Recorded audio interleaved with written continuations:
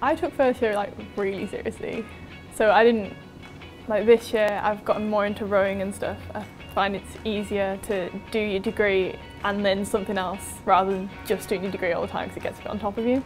I think I kind of learnt that although university's hard, it doesn't have to be as hard as what you think it will be.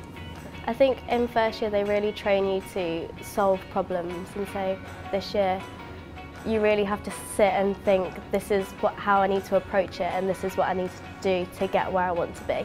I've developed a lot. I've become a lot more confident in myself. Like I said, on the first day I was terrified and I didn't know how to speak to people. But now I feel excited when I'm meeting new people.